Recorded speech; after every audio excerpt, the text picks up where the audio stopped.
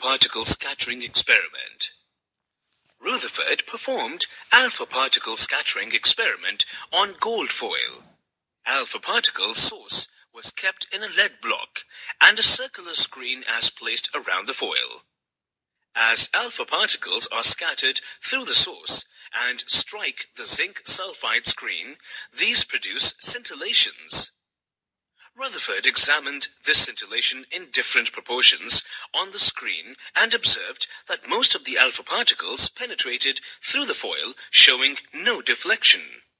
Some alpha particles scattered through small angles, while a few of them scattered through large angles. Only very few of them turned back to their original path. Based on his observations, Rutherford concluded that most of the space in an atom is empty and there is a positively charged sphere at the center of the atom, which he described as nucleus, around which electrons are orbiting in an atom.